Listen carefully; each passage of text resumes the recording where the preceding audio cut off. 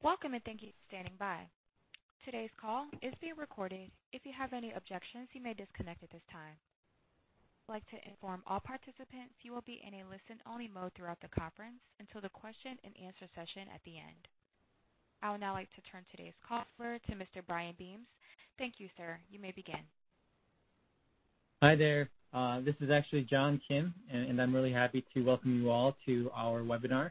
We'll give it a couple more minutes for everyone to join us today. I guess we'll start in about 1:02, let's say that.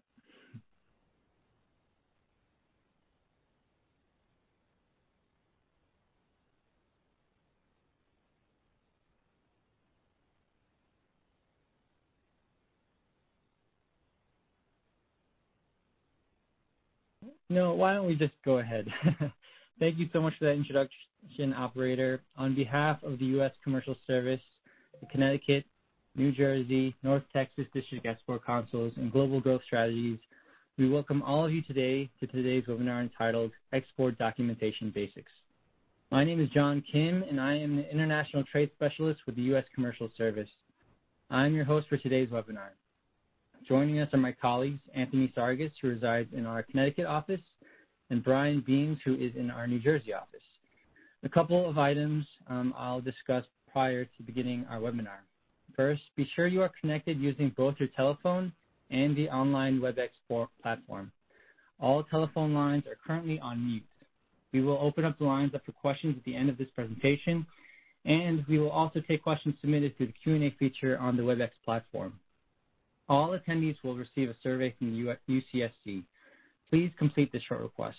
We ask you that because they help us develop future programming for your U.S. businesses. Again, and Anthony will send a summary email out tomorrow that will have this webinar recording and the slide deck. So you'll be able to access this later. And lastly, our web address has changed. Please note that all U.S. Commercial Service information can now be found on www.trade.gov. Again, that is www.trade.gov.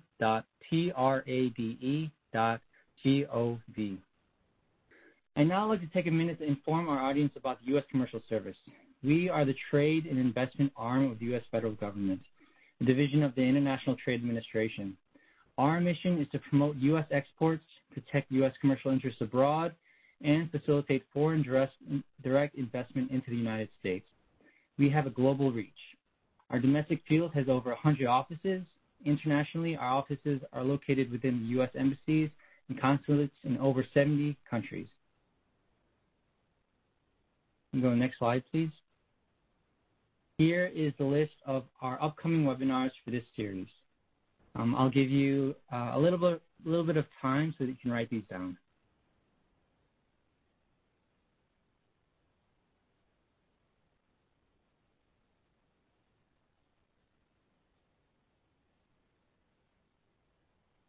Okay, hopefully I've given you enough time. I would like to now introduce today's speaker, Kristen Morneau with Mohawk Global Trade Advisors. Kristen Morneau is a licensed customs broker and certified customs specialist who has worked in international trade compliance and logistics for nearly 3 decades throughout the New England region. Prior to joining Mohawk, Kristen worked for Microsemi FTD in Beverly, Massachusetts as a senior manager of global logistics and compliance, where she managed licensing of EAR and ITAR commodities and shipping activities. Her experience at manufacturers has given her the opportunity to create and manage import and export compliance, CCPAT, and training programs while being part of the supply chain and customer operations. Kristen's duties include import and export gap analysis, compliance manual development, product classification, DOC and DOS licensing assistance, and training. So without further ado, I welcome Kristen. Thank you very much. And also joining me today, we have Jim Trubits, also from Mohawk Global, who's one of our vice presidents. And Jim, if you want to give a quick introduction on yourself, and we'll jump right into the first slides.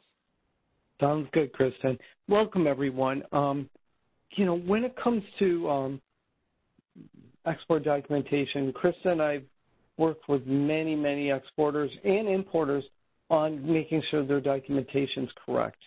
I'd hate to tell you how many years I've been doing this, but I am a licensed broker and certified global business professional through NASBITE. Kristen, I agree with you. You know, when it comes to documentation, the most important thing is that your shipment rides on paper. So there is a direct correlation between poorly prepared docs and additional costs, delays, fines, and possibly even a damaged sales relationship. So everybody has a role to play to make sure that the documents are correct when they're sending a shipment out. You know, today, yeah. And Kristen, so that. Sorry. No, it's sorry. I was going to say that, you know, you and I today, we're going to kind of go through those, the most common documents and the best practices. You know, and to Jim's point that, yes, your commercial documentation is a representation of your transaction. It is your shipment on paper. A great way that I like to think of it and explain it to people is that your documentation is telling a story. It's going to tell a story about this shipment, about the intents of the transaction, who's responsible, so on and so forth, as well as being able to make sure that you're facilitating appropriate clearance. So when we think about those documents telling us a story, for those of you in the good old days of Journalism 101 and looking to understand that who, what, where. So your commercial documentation is going to be able to, first of all, tell who. Who are the parties to the transaction? Who is the party who has the financial interest in exporting this shipment? Who is going to be involved in the transportation of those goods? And ultimately, who's going to be the importer and or the consignee on the destination side? As we continue our story and we get past who, we're going to then focus on the what. So what is the actual item that we're shipping? And Jim and I are going to give you some great tools and tips to make sure that as you explain that information on the what, that you're doing that in the best way to make sure that you've got the most expeditious customs clearance possible. We're also going to talk about the where. The where is going to come in from a couple of different directions. The where is going to give us where the product was made. We do know that duties and taxes are assessed based on the country of origin of goods. So we're going to talk about the where, and we're also going to give information in the where that has to do with the locations to the transaction. And then, Jim, we're going to take it off onto the next three, right? Mm-hmm. You know, these most common documents, when we look at this slide, I promise this is going to be the only eye chart that we look at all day. I attended a webinar, and it must have been 10 years ago, and everything was an eye chart. You couldn't read anything, and it really didn't focus in on what people needed to see. But today we're going to look at the most common documents used to quote, get paid, to export, to import, to transport, and to receive the goods. So these are really important goods. You know, these documents are really important to execute and allow your customer to get the goods into their country and delivered. So today, you know, we will talk about those the most common ones. We will also answer any questions on some of the oddball forms which can pop up along the way. And as we go through this, we'll give you some different ideas that relate to different segments as they relate to different commodities and or regulations. But the first document that we're always going to end up seeing when we're getting ready to conduct any type of transportation is going to be, in most cases, a pro forma invoice. So a pro forma invoice is meant to be used before the actual physical transaction. So a pro forma invoice is typically used to be a way to pair up with a quotation. If you've issued a quotation to your customer or a proposal, they have signed it. The pro forma is a way for you to get the information to the customer to discuss your payment terms. In some cases, you may be looking for a letter of credit or cash in advance. By having a well-executed pro forma invoice, you're going to have all the data elements which are going to set your customer up to make sure that they handle any of that type of banking transactions upfront and accurately. The other thing that it's going to do is in many countries, for example, countries such as Brazil or India, there may be, or China, there may be different import requirements for your customer. In order for them to get their import permits ahead of time, our pro forma invoice, being a great reflection of the upcoming physical transaction, is going to be a great way to make sure that they've got all the right information, all the key elements we're going to talk about today, introduced for both their government purposes and any type of banking purposes, as I mentioned. But it's a great introductory way to make sure that all the best bells and whistles are set up for a successful execution of the physical shipment, plus making sure, of course, that we get the bill paid correctly. So we can see here in the pro forma invoice that one of the key areas that we first talk about is making sure that you've got the information for the dates. So taking a look and thinking that we're going to issue this pro forma and we're looking for a cash in advance or a letter of credit, I'm going to give a date that should be the date in which it is generated, and I'm going to be giving my terms as far as when this expires. So quite often on any kind of, any quotation that we're giving, whether it's about the price paid of the product or if we're quoting some freight costs in there too, we want to limit the time appropriate for that pro forma invoice. That way, should the variables change, it gives you an opportunity to refresh the information. Also, putting the estimated ship date helps your customer when they're looking for any permitting or letters of credit. It helps those issuing agencies to understand the timeline which is going to be associated with this shipment. If it was, for example, a letter of credit and it has, for example, 45 days from the date of shipment, this estimated ship date is going to be very key to them to make sure they set appropriate parameters for the transaction. Some of the other key elements that you're going to see are going to be a little bit about the shipment itself. In here, we're saying to the customer as the shipper that, you know what, the terms of payment that we agreed on in that quotation are going to be cash in advance.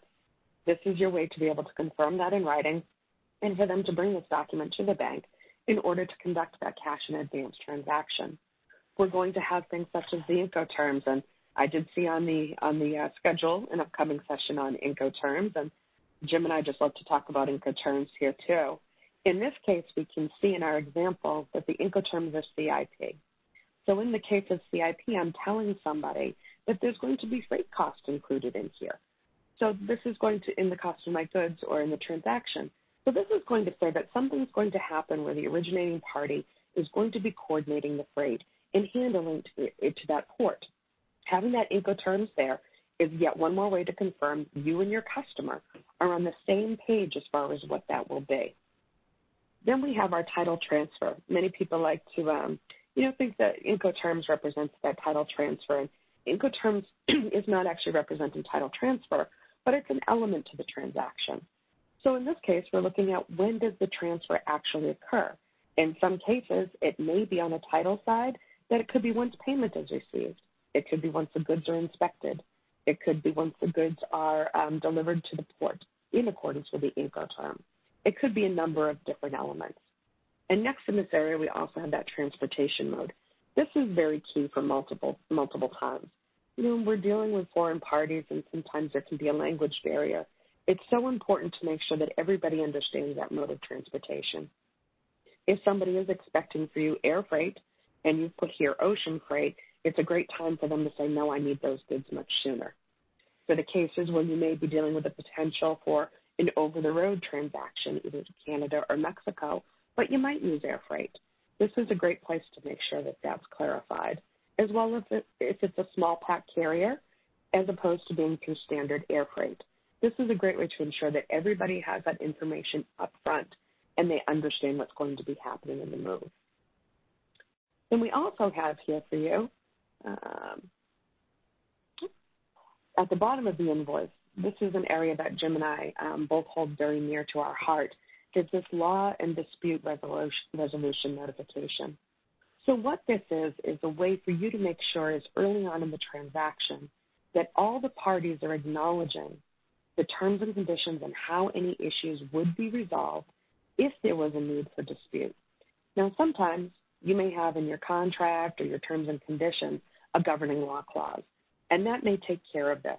If you don't or you're unclear, what Jim and I like to recommend to people is that they sit down with their legal person or whoever is in charge of contracts and terms and conditions, and if they don't cover this type of verbiage to help explain where things would be resolved in the event of any kind of dispute, then this is some great standard language that we have found that helps to get that across to all parties and covers you in the event that there's any kind of issue down the line. Kristen, I was going to say, obviously this law and dispute resolution, it's one of those boilerplate things that, you don't hope you ever need to fall back on. Neither one of us are international attorneys, and so we would recommend that anybody's going to go and put something into one of their terms and conditions, into a sales agreement of some sort, that they talk with an international attorney. But that being said, I know with a couple of the international attorneys I've worked with, they usually will modify this to indicate the state that they want and possibly the city they want to have the dispute resolved in. I had an exporter that didn't put this into an agreement, and they wound up going to Singapore 7 times before they could resolve a dispute resolution. And so, 7 times on a plane, and they had to hire an attorney in Singapore, which was not an easy thing. You want to make sure you're maintaining control. So this little thing, just like we saw in the slide before with the terms and conditions, when does title transfer, the Incoterm, all those little things that are added into that agreement or that contract will, are binding, right? Most definitely. And, to Jim's point, some of the bigger corporations with longer history in international trade may have this type of area covered within their conditions or their contracts. But, especially for those of you which may be newer to the exporting arena and, looking at those initial customers and wanting to make sure you're keeping those customers happy, you still want to make sure that you're protected if something should go wrong. So this is a great, once you get the copies of the slides, a great thing to bring to your legal group and be able to say to them, want to make sure we're well covered. Should we run by our conditions by an international attorney? And just make sure that everybody's, have that conversation openly to show that you're looking out for the best interests of the corporation. And we'll also see here on the pro forma, we saw that we have that this upcoming shipment is going under terms of CIP. And we can see here down bottom that we have itemized out the air freight. So the air freight and any other additional charges, in this case there was also the insurance and some packing charges, are being itemized out so that way it also helps to explain on the destination side the value of the goods confirmed through the body of this pro forma invoice, but as well as what the anticipation is on the freight, packing, insurance, etc. And again, having that expiration helps you as the shipper that should the rates, and we all know with what's been going on in our world for the last 6-9 months, that air freight rates can change.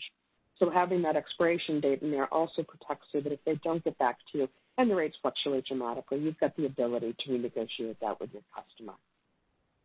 And Jim will take us to the commercial invoice. Kristen, I got a question for you still first. Sometimes you'll see where people actually put the freight charges and the packing costs down and the insurance costs, and sometimes they hide it in the price. What's your thoughts on that? Part of this is that it should be in line with your actual Incoterms and that you need to be clear on what those costs are. So if you are including it in the cost of goods and it is in our Incoterm, which includes that type of transportation cost, is to be able to, if not in the body of the invoice, make some kind of comment that the actual pricing in either your total or your grand total is in accordance with the term. So that way it helps the party on the other side to know if for customs clearance, should they be looking for those charges, or based on the way that their country handles the import, is it a non-factor? Mm-hmm.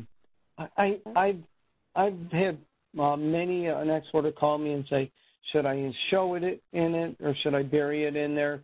And a lot of it depends, I think, on the industry you're in as well. Because some people, they're fighting and say, well, I can get, the air freight for $3,079. Why should I pay you $3,179? And then there's other ones that they just hide it in the price and then, take it or leave it. So I think it does depend on your industry and how you want to approach this. I think, as well. I don't know your thoughts on this, Kristen, but, I'd love to hear it. Well, definitely. And we all know that in some of these cases where exporters are using their freight buying power, that they don't necessarily want to give away the full amount of what exactly they're getting for rates. So that does give the opportunity to build it into the cost itself. But here where it is in the performer mode too, to Jim's point, it's also an ability to give a tactic to confirm to your customer, if I ship it in accordance with this Incoterm, this is what those charges are going to look like. And maybe that is one of the areas that, exactly to Jim's point, gives your customer the opportunity to say, you know what, my forwarder can beat that, or you know what, I prefer you ship under this Incoterm. That cost is great, and I know that you're responsible for that part of the transport with your freight forwarder. So, it really does, exactly, Jim, to the combination of the industry, how you're taking advantage of your buying power, the relationship with your customer, who has the best abilities within the freight industry.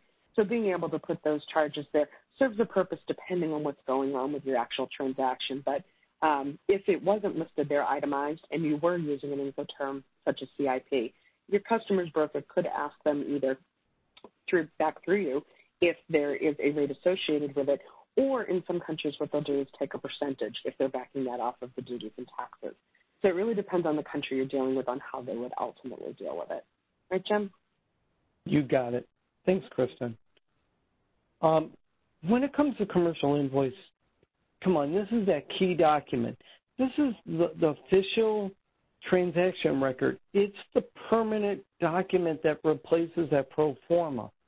And, so it's used to get paid. It's used to arrange the export and the import of the goods. So this is a really important document. One of our key recommendations right off the bat is reviewing this commercial invoice with your freight forwarder or the customs broker in the other country or your buyer just to make sure it's completed properly. Any errors on an invoice may result, right? Delays, penalties, seizures. So this is one document that being precise is going to prevent so many issues. And so this is something that we want to stress over and over. Customs, for the most part, doesn't even examine shipments. They'll usually look at the paperwork first. If the paperwork is not complete, then they may call an exam. So this is why it's so important that people look at this and make sure they got it correct. Next slide. And we all know, too, that, when you're having to make modifications to an invoice after the shipment is in transit, it just gives room for more confusion. So taking that time, especially if there is any odd payment terms or licensing or permit requirements, to send that document ahead of time and have everybody review it and confirm that all the information is accurate is only going to save you heartache and problems down the line. So back to you, Jim. You got it. So the actual commercial invoice, when you look at this document, there's some key areas that we want to make sure we focus on first. And the fields, the name and address of the seller and the buyer, this is not one time to do an abbreviation. And I'm going to tell a story here at this point. There was an exporter that had 16 containers go to Brazil. And someone in customer service was having trouble getting the people in Brazil's full name on the consignee name box completely out. So they shortened it. And when they did, it accidentally turned out to be another company registered in Brazil. So we actually had we were part of the transaction where we saw the emails going back and forth, and they were saying, help, these 16 containers are snagged right now. We need replacement documents. And like Kristen, you said it went back and forth.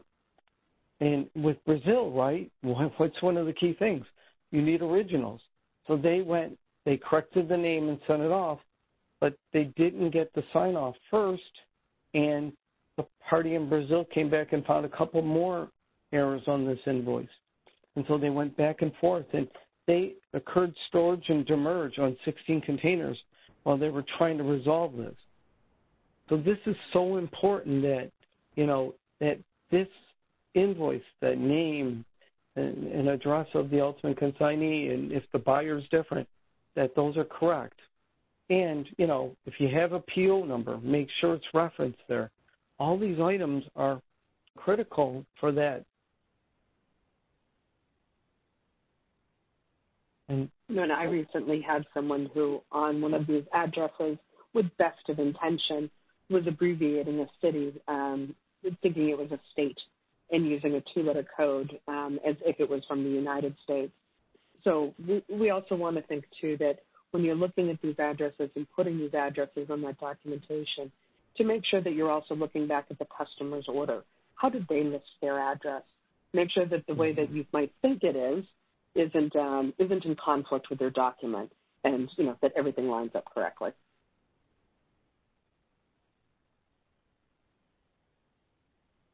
The other thing, Kristen, if it's like, look at, we have some of the things with the Incoterms and things like that. It's very likely between the pro forma and the commercial invoice, there will be changes. I can't tell you how many times I've seen the Incoterm change or the terms of sale change. So this is something to keep in mind that, it as Kristen said, that invoice is true and correct, and it reflects the reality of what's going on. So that's something that's really important. And then the next part of this slide, if you look at it, is you're going to see that it's going to have packages, gross weight, cubic meters. This is more than a lot of people would see on an invoice, but this is important. The marks and the numbers indicating the number of packages, if there's a PO number, if there's whatever is reflected on the actual crate or cartons, it's best to have that indicated there. So in the event these goods would ever be examined, they can go out and look at it based on the invoice as well.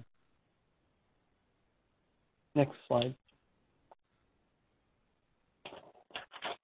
So when it comes to invoice descriptions, Chris and I are going to talk quite a bit about this. I don't care if you talk to a Canadian customs official, a U.S. customs official, or customs in any country. They need good descriptions. Unfortunately, they don't know what an A640 is, but they wouldn't understand what a power supply is based on its output and its function. One of the things that I recommend as well is serial numbers. And the reason I recommend serial numbers is, how many of you repair items and possibly under warranty, if you export them under a serial number, they come back and then go back out, they're going to be able to get back into that other country and into the United States for repair as well, because you have a direct correlation between the serial number and proof of export, proof of import back in, proof of export back out under a repair. Jim, can I add to that, please? Yeah. That with those serial numbers, for those of you on the call who are also exporting any type of licensed goods, if those are coming back in the country for any type of repair or replacement, you may have clauses, conditions, or provisios on those licenses that you essentially need to be sure that you can track which specific unit is coming in and out. So aside from just your internal warranty and inventory management, that serial number may be very important to make sure that you can evidence which license that something went out on, came back in under, and then left the country again after being repaired, if it had to be, for example, on a license exception or on a license exemption. So this is a great way to add to what Jim was saying, to make sure that you've got that really tightly controlled. Exactly. The other thing, that would go without saying too is, Kristen, if obviously if these things are under warranty, the more information you have on this invoice in that section saying goods were repaired under warranty, repair costs were the following, the more information the better, because there's a lot of countries that if your goods are going back under warranty repair, you only have to pay the duties, if there is duties, or the value-added tax only on the repair portion. So the more specific in detail you can provide here, the better, right? Most definitely, most definitely. This is, I think, one of the biggest areas when we talk about that your documents need to tell a story is that description, being the commodity itself, and if there's any specific peculiarities to the shipment, whether it's a warranty repair, a temporary loaner, a free of charge gift, or demonstration unit. Whatever that case is, in that description, make sure you tell as much of the story. So, and as we actually move into telling a little bit more about your item descriptions, so what we wanted to talk about here is that, we know in our industries we get used to the acronyms that we use for things. Those of us in logistics, we have tons of acronyms that we use for forms and terms and things like that. And it can be very easy to get used to using those abbreviations. So think about it if you're a customs officer. You're seeing the shipment, and all of a sudden you look at the invoice and you look at the tariff number which has been provided, and you want to make sure that it makes sense, that they line up. And you've got an item description of something such as GBE 1250LH. Well, for somebody who's looking at this transaction, they're going to look at this paper and say, I have no idea what a GBE is. That 1250, maybe that's got something to do with computers, not really sure. Our biggest job is to make sure that anybody who's looking at these documents, particularly from the agency perspective on export or import, can look at this description and be able to go, I know what this thing is. Or that they could, they could go to the good old Google and they could put in those words and be able to see it and visualize it. So a little bit better versus that GBE was a description of land/ADP part. Now in there, I've used two acronyms. So some of your customs guys may understand what those acronyms are. Some of them may not. And then there's that little word part. What do you mean by part? So I've already, with this description, I've given the customs officer the potential to ask three questions. What are each of these acronyms, and what is a part? Now, as we look here at the best version of the description, we can see that it's an optical transceiver. Okay. We can see what an optical transceiver is. We could look online and be able to understand what that is. There's probably information within the regulations which pertains to those words. And we see that it's for a LAN ADP system. Now I understand what they mean when they said that it was a part. So it's an optical transceiver that is being used within a LAN ADP system. So we do want to make sure, again, as much as possible, make sure in these descriptions, don't just stick with part numbers or SKUs or model names. And particularly those of you who may have occasionally, we come up with model names for our products which are fun and very marketable. And it's nice to use those in your descriptions on your invoice. But, many of us who've worked particularly in the dual use of the munitions side, if you have a description that starts off with something like camo or military, and then after that it's like something like a military container or a military mug. So really what you're shipping is a mug. The military might be because it has camo on it for coloring. So using that word military is going to beg that question of, is this a military item? Why are we using that?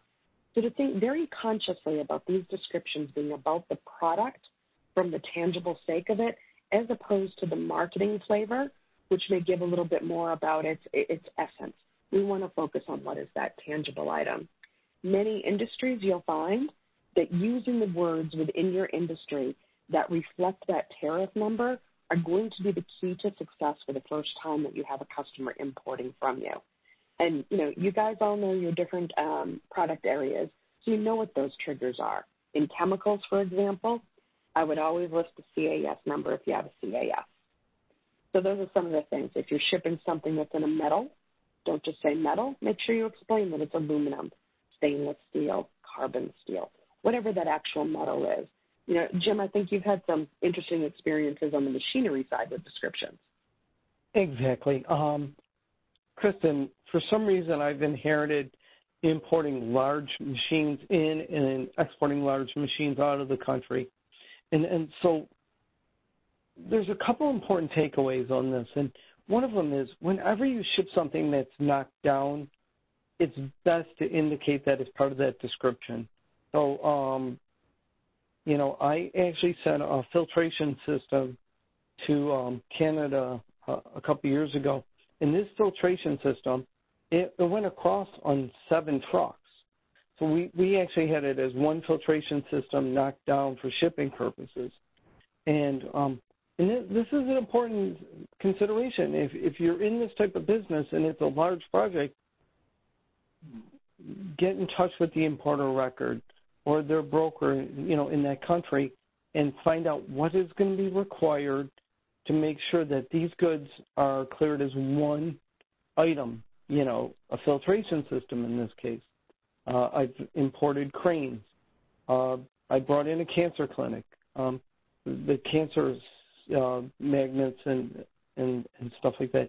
All this is important that you have it worked out so that description's clear and precise for customs, plus you meet the requirements so you can get those goods into other country. That's a really important takeaway. The other thing, Kristen, that you made me think of when you were talking about this is some parties, some exporters' ERP systems can't really produce a good description. So how do you work around that? A lot of times customs will allow you to do a supplemental document and submit it with it to give that better description, to take it past that point, GBE 1250LH, and put a description with it that is an optical transceiver for a LAN ADP system. Something has to be done to give more information, because if you don't provide it, they could ask for it, right? Most definitely. And, I myself with the different big name ERP systems out there ran into that problem where the field is just too short, and either the supplemental would work, or even if your ERP system has a notes alternate region field, which is printable to the form, that can be an area, particularly like machinery, things which are going to be that you almost want a paragraph. You want to be able to give a good explanation of what this is and that it's going to be across multiple trucks or containers or with parts to support it. Being able to have that good size field. So I often find that notes are also a good way to do that. Excellent.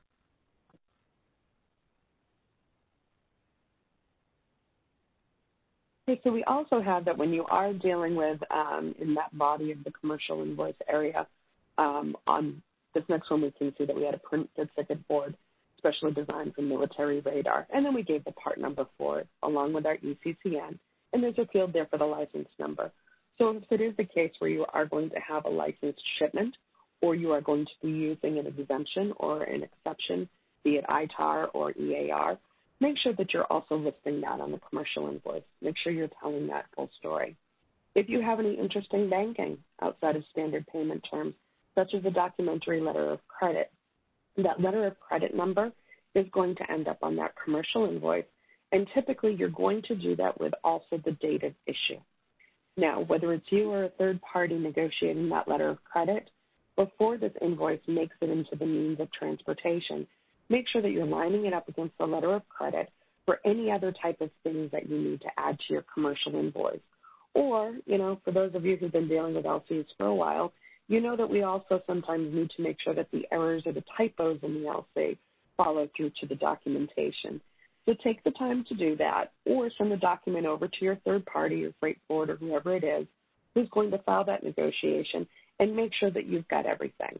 This would be another difficult situation to update for banking purposes once the goods are in transit. So it's a great idea to make sure that you take care of that ahead of time. And we can also see down here that we do have our country of manufacture, so very important. Duties and taxes are typically going to be assessed on a combination of the country of manufacture and that tariff number. The tariff number may be the one that you suggested or ultimately what Customs uses, but they're going to be looking for that country of manufacture. This is also a great place, as we will in the next document, we're going to confirm that weight. So we're going to say, the numbers and what kind of units that we have there. If it's one piece, if it's 12 pairs, if it's half a gallon, 6 liters, whatever that is, this is one of those first places that in the transaction transport we want to confirm. We're also here going to be confirming that very important stuff about pricing. So pricing is the key. What is that unit price? What is that total price? And most importantly in there is that if it is not going to be in the currency of the country in which you're exporting from, to make sure that you specially delineate that this is not in your currency. So if it's in euros or if it's in pounds sterling or krona, whatever currency it's in, make sure you also delineate that out. In this case, based on our terms and our setup with our customer, we're also delineating out the packaging costs, freight costs, and insurance costs. So for them and for this transaction, that is appropriate to make sure that it's properly assessed when it clears customs. Then we've got these most important statements, right, Jim? Mm-hmm. Yes. So go ahead, Kristen. Yeah, go ahead. So first we have our destination control statement. And export reform, a few years back, we went ahead and we updated this statement. So here is the copy of the most updated version of the destination control statement. This is another one of those for you that having this statement on there is a great way to show your due diligence and your export compliance and pass on to your customer that now that they've received goods from the United States or manufactured in the United States, that they have a responsibility to adhere to U.S. law if they are going to go ahead and resell this product or transport it to a third party. So this is a great way that if you've done that due diligence on who the customer is and their end user, and for some reason it diverts or goes to a sister entity in a country that requires a license, this is one of the ways that as an exporter, you're making sure your customer knows that. You've probably been talking about it for months if it's licensed goods or if they have any kind of customer base in a country that's not one that the United States does business with. But this is that statement that gives you that big CYA. You will also find that this, for any goods which are not EAR 99, is required. It's required for this statement to be out there. I come from the school of logic, and we'll hear what Jim thinks, but I'm in the school of logic that get the statement out there. Even if it is EAR 99, it makes sure that that customer knows. Should they make any type of interest in transferring that product? Let's face it, we have customers that we do business with who do business with countries that are embargoed or sanctioned by the United States. Just a reality of our world economy. So having that statement there is a great way to ensure that you've passed on those requirements. Kristen, I couldn't agree more. I can't tell you how many trade attorneys have told me over and over, having this on your invoice is good bulletproof. It's boilerplate. It's solid boilerplate that people need to have on their invoice just to protect them. One of the red flags that I have, I review people's export documents all the time, and I'll look at them, and they actually have the old destination statement still on their invoices. That's almost like a red flag saying, we haven't really been looking at this for 4 years. Did it change?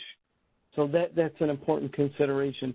So keep in mind that this should be one of the takeaways after this webinar is go look at your invoice and make sure you're using the most current destination control statement on your invoice. Most definitely. And, in most cases, a freight forwarder, if you're shipping through a freight forwarder, if you weren't one of those parties who came along with that update timely, would end up catching that for you. So that's something that you should also consider to be one of those areas to assess best practices from your freight forwarder. If they haven't brought this to your attention, that might be reason for a conversation. We have another statement here. Jim, if you want to, the certification statement. Sure. I've seen it as short as saying this invoice is true and correct. But this is an important declaration that should be on your invoice. And especially for certain countries that you're exporting to have known to have a situation where people will use a double invoice or use an invoice for a lower amount. This invoice is basically saying this is the true and authentic invoice. And so this is the one that you want to use. And there's one thing that we recommend, Kristen and I both do wholeheartely, is the actual signature itself. And when it comes to a signature on an invoice, always use blue pen. And why? Certain countries like Brazil require a blue pen. So this is an important thing, because if you send the original documents and they're not in blue pen, they're not going to accept that invoice. And this is going to cause a delay. I had one exporter ask me, well, why don't we just learn the countries that require a blue pen and then we'll only sign it for those? It's, in my opinion, it's just easier to sign everything with a blue pen for your signature and be done with it. Kristen, your thoughts? Most definitely. Blue pen is going to be the easiest way for somebody to quickly be able to see that it's an original signature. Again, don't give any reason for them to look any deeper. With black, they might be looking to figure out if it's a copy or not. And as there are those countries who do require an original and or blue signature. Got to say it, Jim, because I've had it happen a couple times where people will put a red signature on there. We do urge you to stay away from the red ink. Here in the United States and in many other countries, that red pen belongs to the customs guys. So your best practice is to be able to stick with that blue signature. Jim, I've had a signature question pop up a couple times lately where who is the right person to be signing this document? So in the case where you're exporting it, I'm sorry? I would say someone that has knowledge. So if, let's face it, Kristen, if they call the company, they're going to want the person that has the knowledge about that transaction. That's in my opinion. Go ahead. And if you're somebody who's using like a 3PL and the 3PL just prints out the documents and they're able to sign them, there's nothing wrong with that.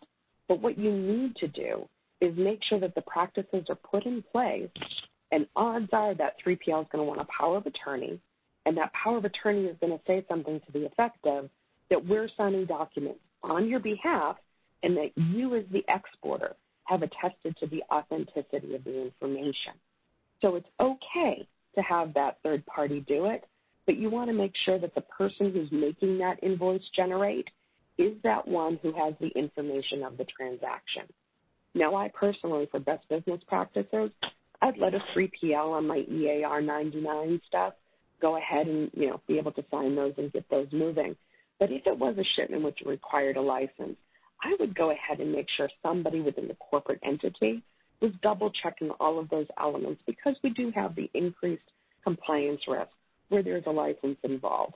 And that way, too, for your 3PL, it lets them know that you're looking out for their interests and that you're kind of company who's going to make sure that anything that could be a national security commodity is 100% correct before it goes out the door.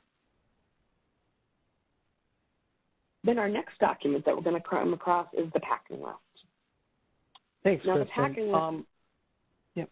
Okay, go ahead. Yep. Oh, my apologies, Jim. You go right ahead. No, it's all right. When it comes to packing list, it's a very important document. It's used to conduct customs exams on export as well as import, but it's also used to verify that the goods were properly shipped and properly received. And then, determine the shipment weight and volume and dimensions, things like that. But more important, too, and this is the one that we hope we never have to have use this packing list for, and that's to make an insurance claim.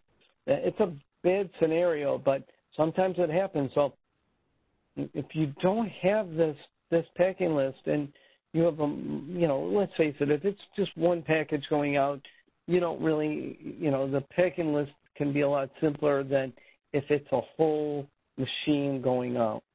And I have a great story to tell on this one, because there was an exporter that was sending machinery to the Ukraine, and shipping went and tried to load so many pallets into the 20-foot container and couldn't fit them all, so they grabbed that one last pallet, just threw it in the 40, and closed both doors. Both trucks drove away, and they handed their documents to the front and didn't, to the customer service person to do the commercial invoice, and didn't say, oh, by the way, we couldn't fit that one pallet into the 20, so we threw it in the 40.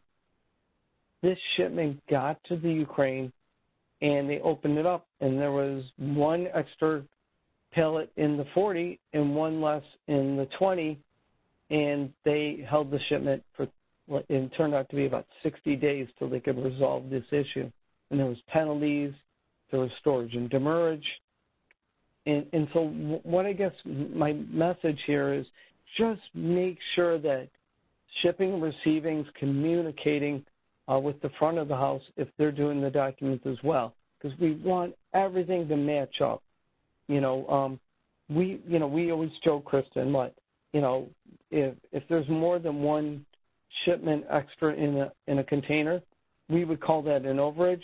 Customs calls that smuggling. So so they're going to think the worst before they think that it was something innocent. And we were able to, this exporter was able to explain what happened, but it took a while for even shipping to remember what happened. And so this was a real mess. And in the meanwhile, this customer who bought this machinery couldn't install it until it was resolved. That's a very good point, Jim, on that, the guys in shipping, by the time the goods get to the destination country, they've moved so many shipments since then that they may not recollect what exactly happened or where something was. I'm going to add to that, we all see at times that various items seem to be more likely to be looked at by customs. If you're going to be somebody who's shipping a number of different items within a shipment, and boxes 1 through 3 are going to have monitors for computers, and boxes 6 through 10 are going to have CPUs or something different, make sure on these pack lists that you're able to delineate out which packages have which ones. Sometimes customs may be more interested in looking at something based on a country of origin.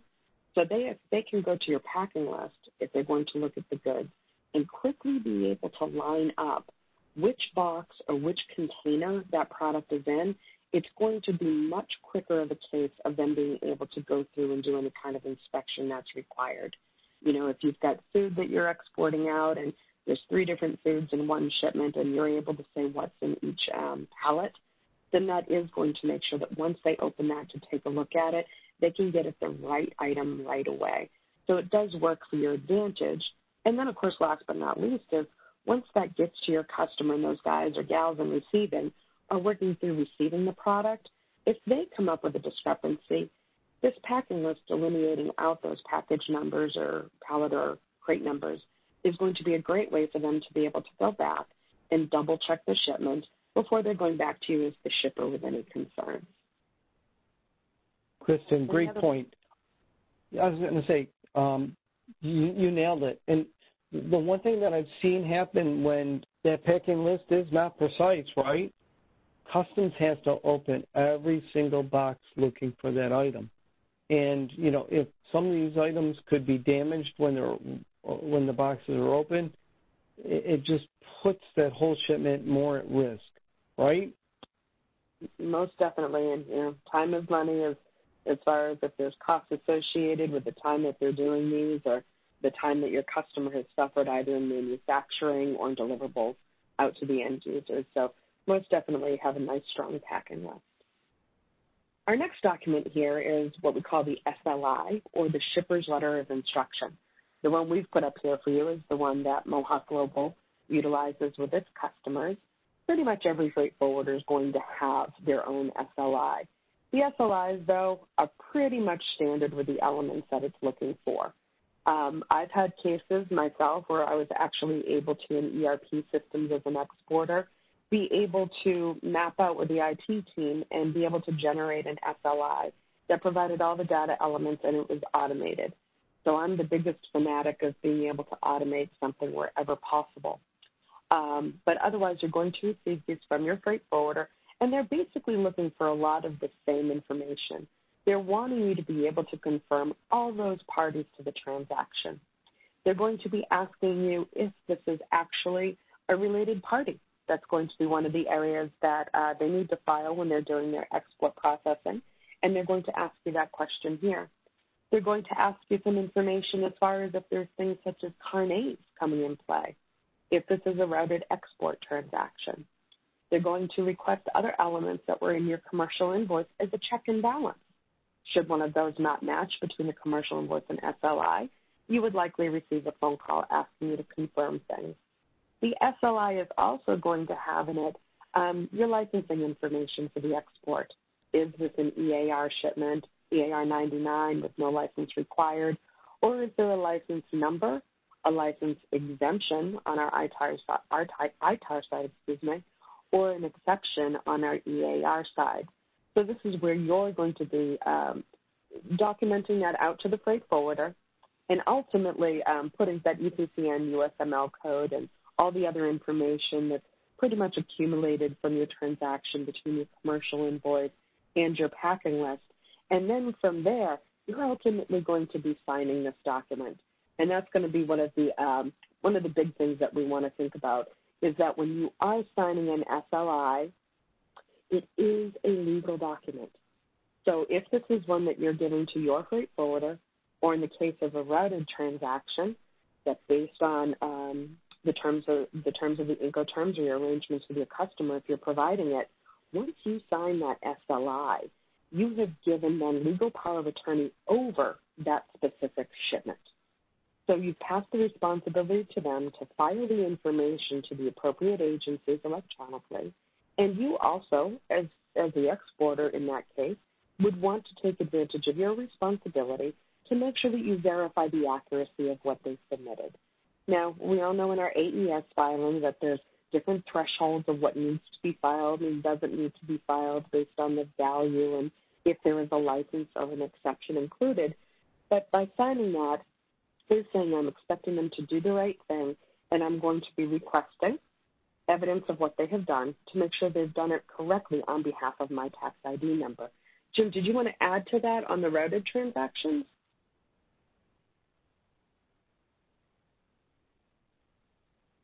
So on those routed, if it is a true routed transaction and your customer is working with their freight forwarder and they are doing this as the foreign principal party of interest, they should actually be the one who is ultimately providing that SLI.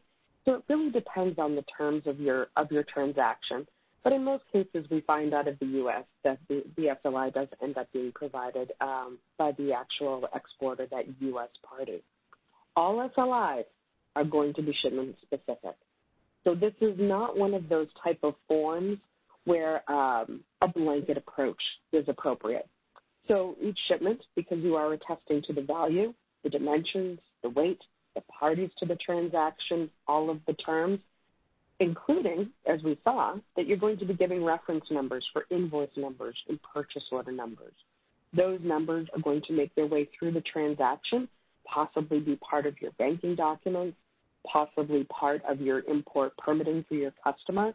So the whole way through, having those individual reference numbers on all those shipments, and possibly in your SLI too, is your way of making sure that everything stays nice and tight and concise. So blankets just don't make sense for an SLI. We also have that unsigned SLIs are not valid and stand of a source of being information only. So in the case where you do have that your customer is acting as a foreign principal party of interest, maybe they have a freight forwarder who does a lot of co-loading for them. If you're being asked to provide the information, you should not be, and they're going to be the one actually in the filing, you may be providing it unsigned in order to relay the information to that freight forwarder. The signed version should be coming from your customer. Now, I personally, if I was going to be sending something over that's unsigned to be representation of information only, I would put a big X through that signature area and make a notation to be provided by whoever that party is. So that way there's no room for error or for somebody to sign a document that you generated. Also, there should be no blanks. So that is one of your best practices, to make sure that in each area where there's a yes or no request, give them a yes or no. Back to that, old adage that don't give them any room to interpret and to ask any questions that you haven't relayed out that information. Never give them any reason to think twice. Even when it comes down to that, if there's no ECCN assigned, that it's EAR 99, lay out that EAR 99. Don't give any reason for confusion that maybe you forgot to fill in the field. Just go ahead and put in that EAR 99 as a best practice.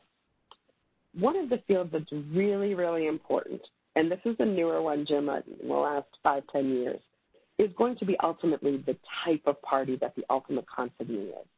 So the government is asking you to make a decision that's going to be filed that says that if this is a direct customer, or if this is going to be a government entity, or if this is a reseller. Now, there is an option on this form to be putting other/unknown. What do you think, Jim, of putting other unknown? Did I lose Jim? So other unknown should be one of those things which is a never should end up happening. Other gives the reason for somebody to stop and say, do you not have the proper due diligence on your transaction to know what kind of type this party actually is? So if you have confusion, you're the person in the logistics area who's doing this shipment, make sure you work with those customer support and/or sales type of groups to make sure that you know that type of entity. Quite often the government entity is going to be a tad bit obvious, but if it's a direct customer or a reseller, those of you who are using distribution models within your outbound supply, then quite often reseller may come up for you. And what that lets the government know is that this may be a transaction with a reseller. That product could end up on a shelf and ultimately could be distributed through retail channels, for example. If it is something that has any kind of control or ECCN to it, it lets the government know that this is an entity who likely already has agreements in place with either the U.S. party or the U.S. government on how to handle any subsequent licensing. But if you're looking at it and going, I'm going to have to click that other or unknown, before doing that, stop and ask those questions internally and make sure that you get the accurate information.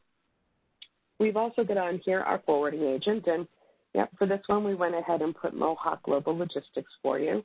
But this is a time where you're going to, if you're using a more generic sheet of an SLI, to make sure you confirm who that party is. That way, should it be a transaction where the customer gets involved and wants to switch freight forwarders, you've already filled in this field on who that freight forwarder should be, and you've already signed it.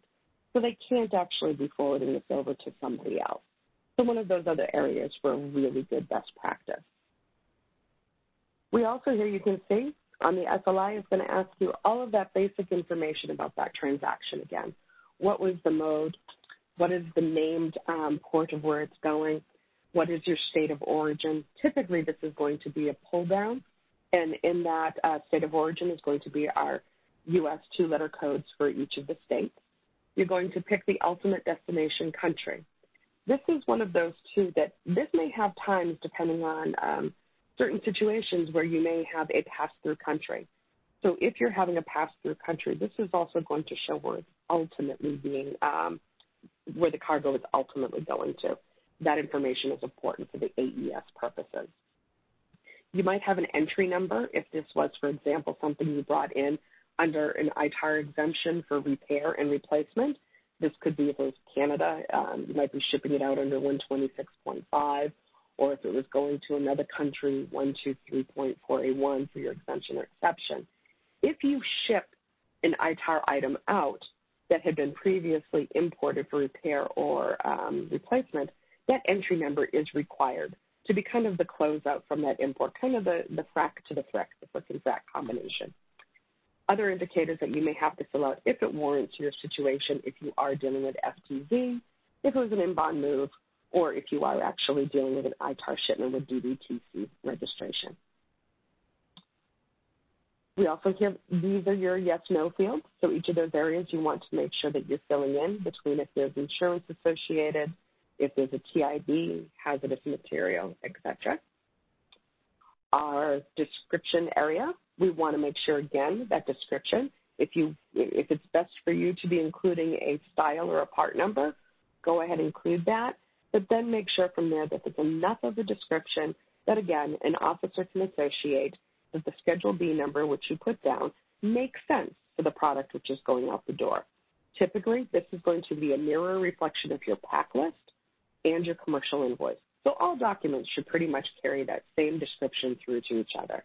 In here, we see a great case where they've given the model number, what the product is, being a butterfly valve, and have also added in there helping out to understand that it's with titanium alloy casing. They've provided the serial number to the point that they could look at it, be able to double check and verify, as well as for that trackability should it need to come back into the country. Okay. And down in the lower section, we're going to end up filling in and putting in our export license number, any license exception system, symbol, any exemption number, or simply if the product is NLR. Again, this is one of those that even in the case of EAR 99, it's best practice to complete this field versus giving somebody the room for confusion. Particularly those of you who are on the call who do have some product with ECCNs and some that are EAR 99, give that information up front so it never gives anybody reason to question. And Jim, we're off to the certificate of origin.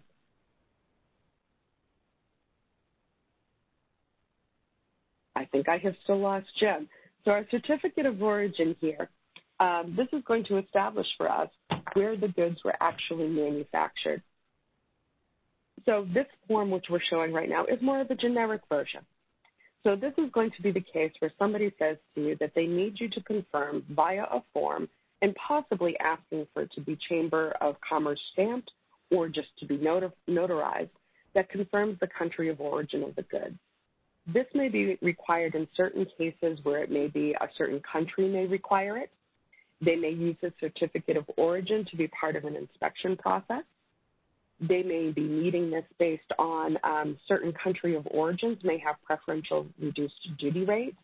And in order to be able to take advantage of that in their country, they need an additional document. Even though you've got it on the commercial invoice, the specific certificate of origin is what is best for that country. So this is a case where customers are going to require that right up front in most cases if they need it, hopefully not after the fact. Your freight forwarder can, for you if necessary, be able to get this stamped by the Chamber of Commerce and take care of any type of notary if that is required. Make sure when you are filling this form out, of course, that certificate of origin is the actual origin of the manufacturer of the goods, not the physical origin of the goods. So this is that major differentiator that, you know, in the case here, we do have that these goods are coming from ABC Corporation in Michigan, and it looks like these ones specifically are all set for being U.S., but you could end up having a case where these goods could end up being China or any other country. So make sure you have that information nice and handy. As I said, this is our generic version. Some quite often just signifying the country of origin on the commercial invoice will be sufficient. Now, here is a version that has gone by the wayside a bit for us, but this is an example to show you of our NAFTA certificate of origin, which is now considered, well, expired for new shipments. So any type of certificate of origin that's pertaining to a free trade agreement is going to have a header on it, and that header is going to tell you what countries are responsible to it and which kind of free trade agreement it is. So for those of you which are dealing with our NAFTA countries, you've gotten nice and familiar and warm and fuzzy with the USMCA certificate. This is our version of the form, as there isn't currently a standardized form for the USMCA.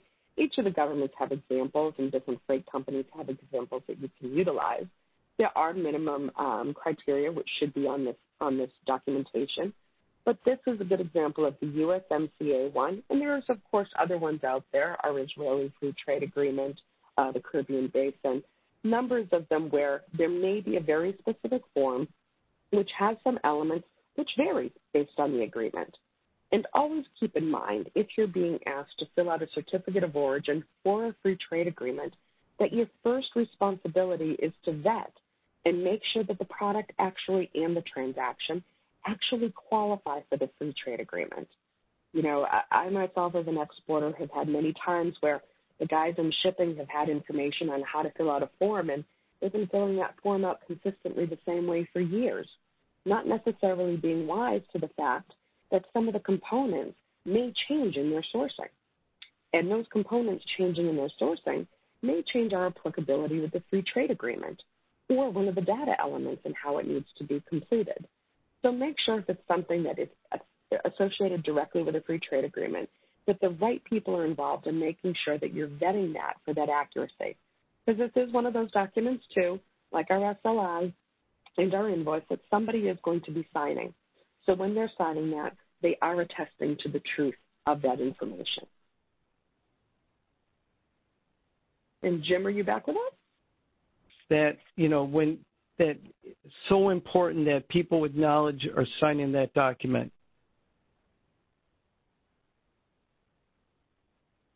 So on to some of the other type of documents that can end up popping up for you. You know, sometimes you're going to get requests for random different documents that could be things such as a pre-shipment inspection certificate. Many of you have probably had to deal with things such as inspections done on site ahead of time. It's often done in textile areas, in food, alcohol, things like that, where they want to make sure that an inspector goes out, looks at the goods, and make sure that they meet the specifications and that they meet certain quality standards.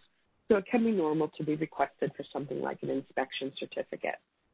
You may be requested for an insurance certificate. If you are shipping under one of the Incoterms with an I in it, there would be express insurance specifically for that shipment, and a certificate should be in play.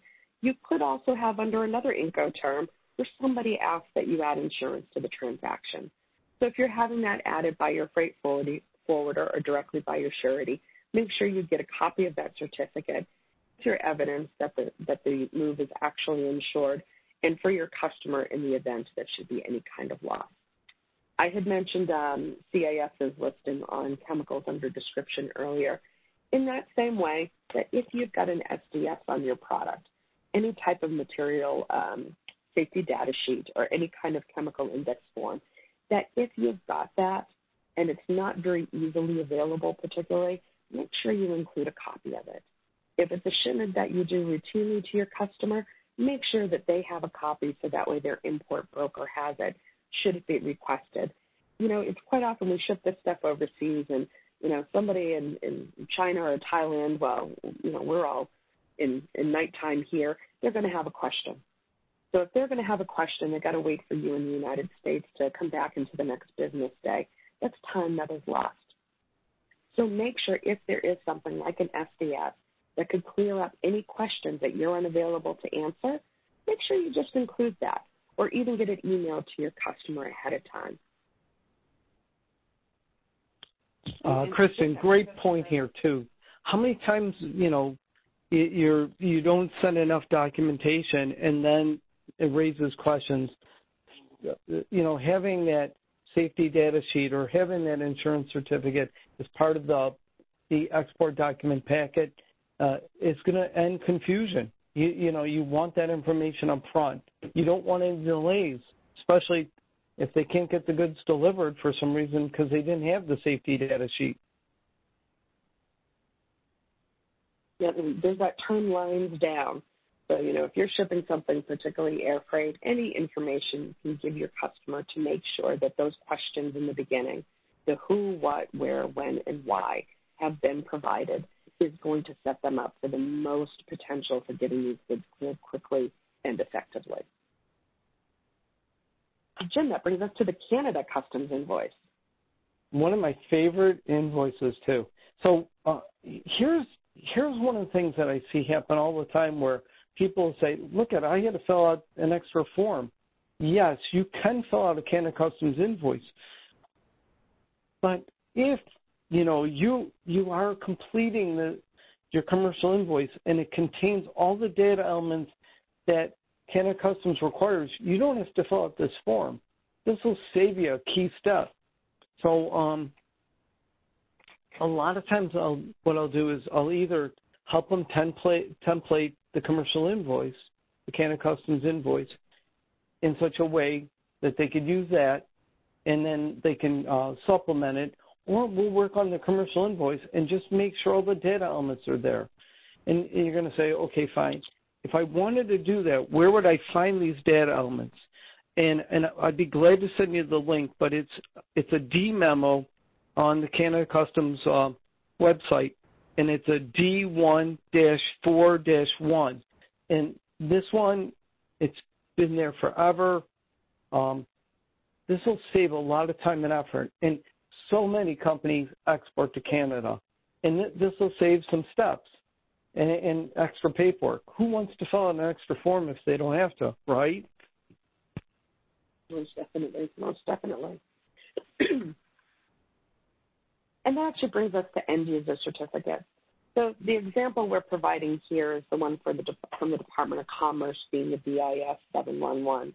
This is the basic form that the U.S. government has us use to be able to make sure that we understand the parties to the transaction and the end use. So you may be requesting this from your customer. This form would be specifically required for certain license applications, or you may be asking this information from your customer in a generic means, asking them to confirm to the end user of the product. Now, at the same time, you may be receiving that request from other countries too, that they may have versions that they're looking for. We find in most cases that going back to this form from the U.S. government is the best and most simplistic to make sure that you're relaying the right information and you're respecting and acknowledging the regulations from the United States. So I use this form in many cases where I have a product that may require licensing and I don't know enough about the party yet, and sales would immediately go out and have them fill out this form. And this was my way to also be able to reflect and make sure that all the parties to the transaction were accurate. You know, there have been cases where I would receive this end user certificate prior to the physical exportation, and I would run the parties. I'd look at the parties to it and the end use, and I'd do my screening and I would do my due diligence. And then, lo and behold, when the packing list came to me to do the commercial invoice, the parties had changed. So make sure that you're looking at all of these documents from the beginning to end to make sure that the parties are also staying consistent, right? So, Kristen, a couple questions for you here. Obviously, I see a lot of end-use certificates that don't look like this. Do they have to use the 711 form?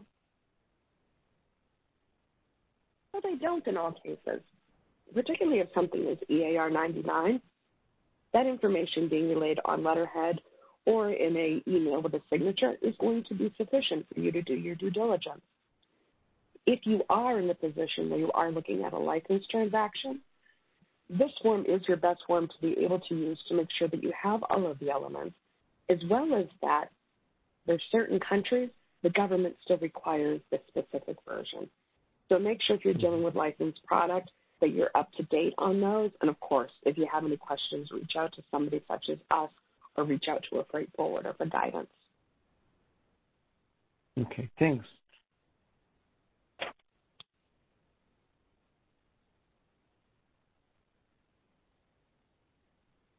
So when it comes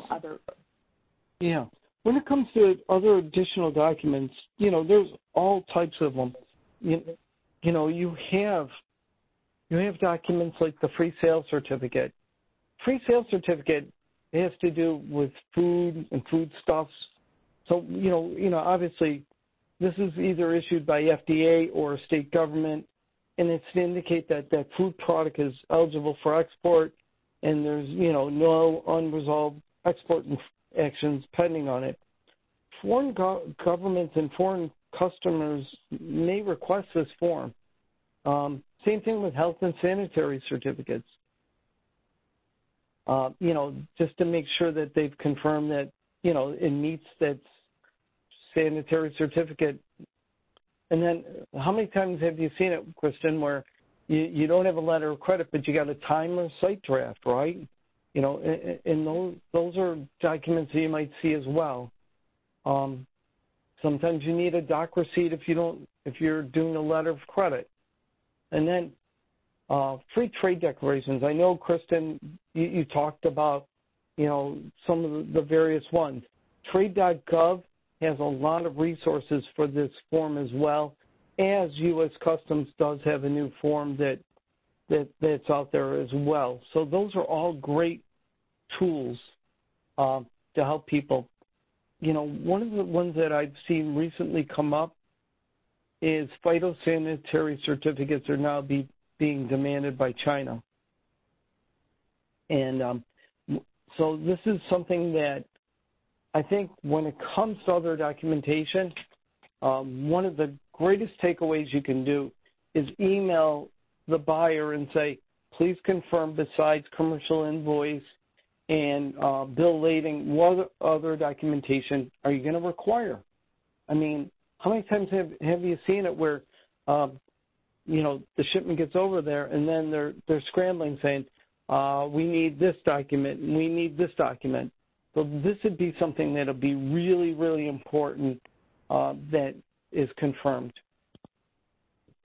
Most definitely, and that's where things such as, checklists come into play, that if you've got a new customer and you give them a checklist where they provide all the right information about them and their location, and you're asking right on there what kind of forms that they may require, it's only going to set you up for success and not to have to frustrate the customer with documents after the fact. I've seen times where something such as an inspection certificate would be requested after the fact. Well, for us, in order to have actually done the inspection, that requirement needed to be known prior to the shipment leaving. So very important to make sure that those are known. And sometimes that may be, for those of you as a takeaway, to also talk to your order processing and customer service teams to make sure that any type of forms that could be requested on the document, they make sure makes its way over to the logistics and shipping group. So some of our common errors that do pop up. First of all, getting that name and address of the buyer and consignee. You may have times where your buyer and your consignee are two different parties. If they are two different parties, list out those two different parties. That may be able to help them with their customs clearance, and it also shows that you've done the due diligence for export controls. Having the Incoterms in place. This confirms again for everybody who's responsible for what and who's associated with which kinds of costs. Now, in that Incoterms, some of these ERP systems that people use to generate documentation only give them that three-letter code. You do want to make sure if your system limits you to the three-letter code that you continue that either manually on the documentation or in a field that you continue that being that named location. It's so important to make sure that that named location follows that three-letter code. Having that piece count and those weights. Now, from your pro forma to your actual commercial invoice, something such as the piece count and weight may have changed. Maybe the elements of the order changed. Maybe there was an overage or an under. If it was something in like a textiles or any kind of weighed type of commodity. So make sure that that information is accurate and up to date. Make sure that description of goods. There's a good reason for having things such as serial and model numbers, but most importantly, making sure that the description of the goods is standard enough that an officer could interpret what those words mean, and from there be able to identify and associate it with the tariff number which was provided, and that it makes sense, that it does line up. One we touched on earlier is give that reason for export. There's various times where goods may clear customs in various countries where the terms of what's happening with this shipment may impact the duties and taxes. So when it's something that could be a sale versus a consignment, a loaner versus a lease on a demo unit, on a carnet, a repaired or modified upgraded piece of equipment. In many countries, if you return a piece of equipment and they upgrade it with the latest and greatest gadgets and gadgets, when it goes back to that country, they may only have to pay the difference for the upgrade. Maybe when they sent it to you, when they exported it, they had to file documentation with customs to assure when the repaired or upgraded unit came back that they didn't have to pay duties and taxes on it. So make sure that you're giving the reason for that export, and that will really help to clear things up and protect your customer on the other side. And here's some more, Jim. You got it. So, obviously, another one that we see a lot of times is the things going out temporarily for whatever reason. If that's the case, indicate that it's a temporary import into that other country. It's important now that your commercial invoice indicates if there's an ECCN or a USML category. A lot of times there's license exceptions that you can use, but you still have to provide the ECCN number for it. Country of origin, Kristen talked about this earlier, where, the country where it's manufactured, not where it was bought, is going to be important. Value and currency, Canada and U.S., we both use dollars, but there's a big exchange difference. So it's very important to indicate that. If for some reason you have no charge items or samples, Customs wants a representative replacement cost for these items. It's really important that that's shown there. You covered warranty, repairs, and replacements already. And then we talked about this before, that destination control statement. Make sure that's on there. Make sure that one invoice indicates the true and correct as well. And, don't forget, sign in blue pen, right? This is an important takeaway. Yeah, especially, you're dealing with any of those countries which are really big on picking up on having that original. I actually, Jim, one company I worked at, we made it a rule out on the shipping dock, only blue pens. That way the guys didn't have to think about it, and they knew right away. They signed everything in blue, and it was obvious that it was a no charge. It was an original signature. But on the no charge items, I did want to add that I've had cases where I've seen people trying to do a nice thing, that there's a shipment going to somebody, particularly when it's a distributor, and they want to add in some freebie type things, either, some free mugs or T-shirts, or it might be something like a present for a holiday or something. If those items are going to be included in the shipment, you do, as Jim said, you've got to include that information. They think they're being nice by throwing something in. I once had a shipment where there was a lot of high-tech equipment, and Customs did look at the shipment. And when they went through the shipment, they found a box of laser pointers that were, they had the company's emblem on it that were a gift. Those 5 little laser pointers ended up holding up that shipment for weeks, because also those laser pointers had government requirements in the importing country that they needed to clear with certain indicators. But seeing as it wasn't even on the shipment, not only was it not declared, but now they were not going through the appropriate clearance measurements for these partner agencies which work with Customs. So very important to, and I'll also say it, that if somebody's going to suggest to you when you're shipping a shipment out of the product which you manufacture, and they want to ship something that's either food or alcohol, very much try to look at doing that shipment either separately, and particularly in the cases of things like alcohol, look for the people who actually hold the right permitting to allow them to do it. Don't allow something that's meant to be a nice gift or a nice extension of gratitude turn into delaying a customer's shipment and causing them additional pains and potentially additional monetary costs. Great point, Kristen.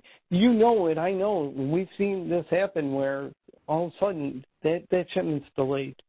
I think last but not least, remember always, if you're not sure about the documentation, send it in advance and have that buyer/importer of record sign off that the documents are correct.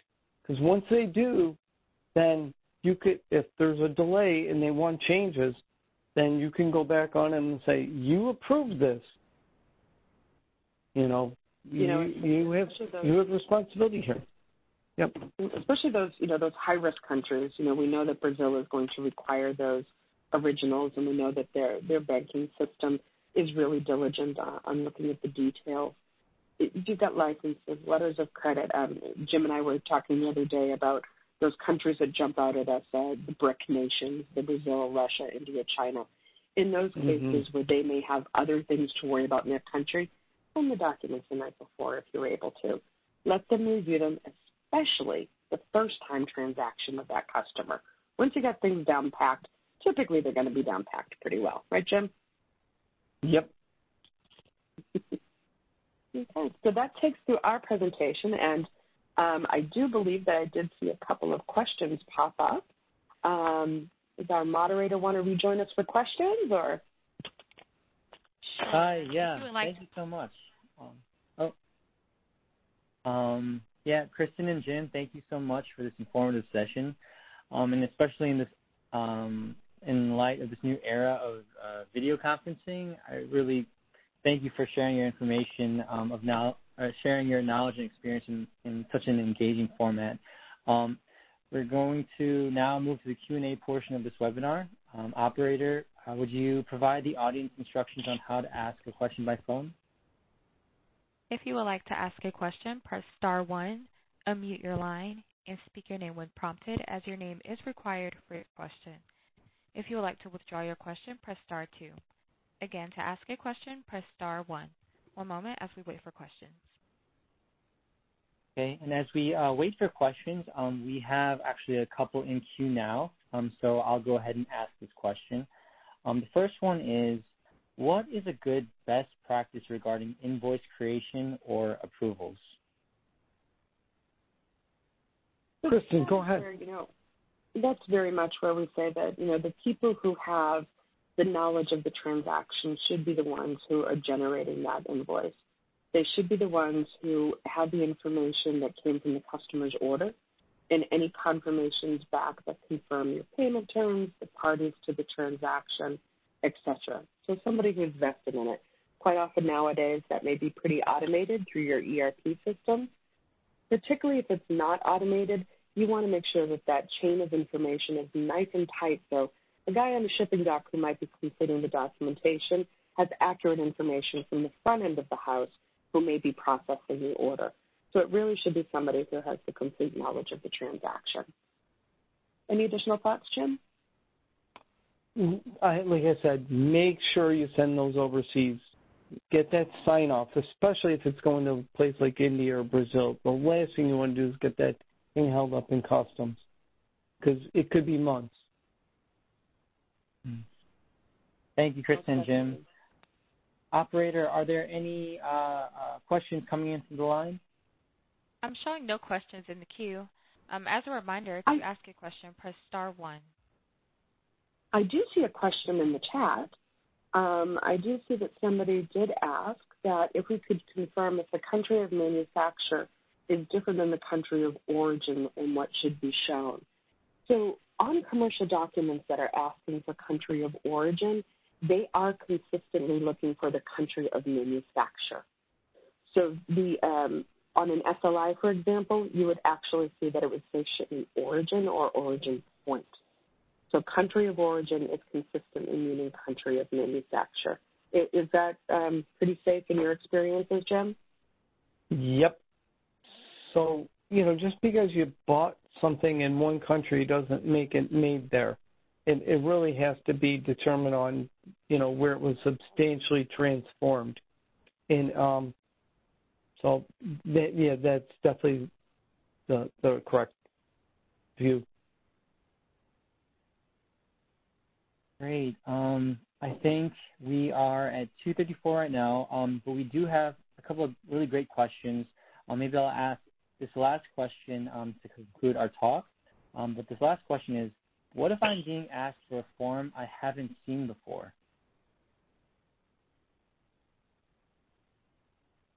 Kristen, you want to take that one? Or?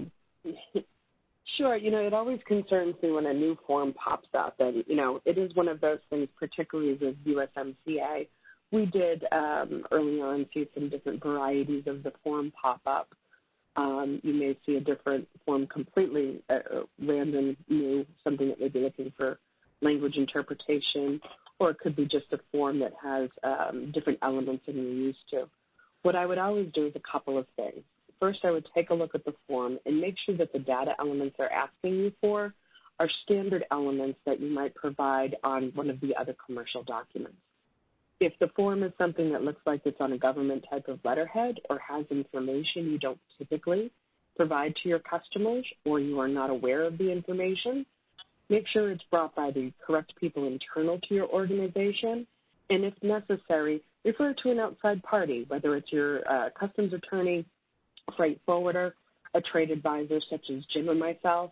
But before you're signing anything that you're not familiar or comfortable with, make sure that you have a second set of eyes look at it. You always want to be comfortable in whatever you're signing.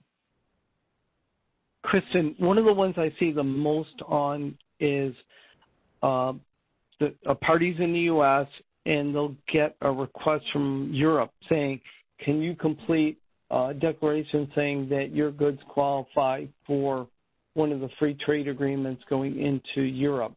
And so I usually have to translate, this is what they're looking for, this is what this means, and if your goods were produced in the U.S., they're not going to qualify for this free trade agreement. I usually kind of just walk them through. That seems to be the big one right now, but who knows next week? You know.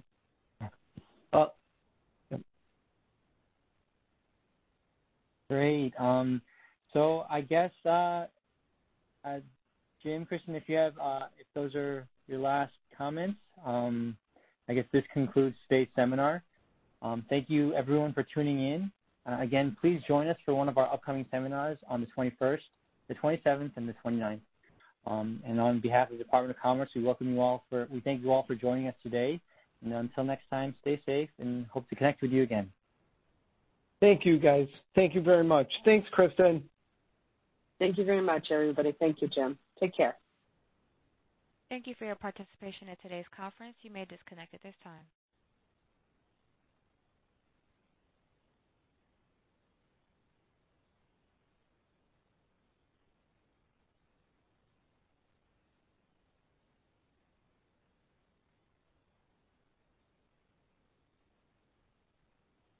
Are we back in the queue?